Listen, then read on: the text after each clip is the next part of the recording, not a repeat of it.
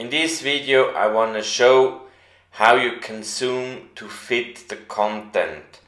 I want to do a video on a certain screen resolution, and neither this zoom nor that zoom will work properly. I want something in between.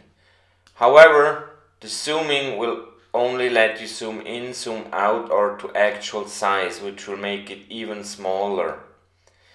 What you can do to zoom to the actual size of the window is actually you insert a line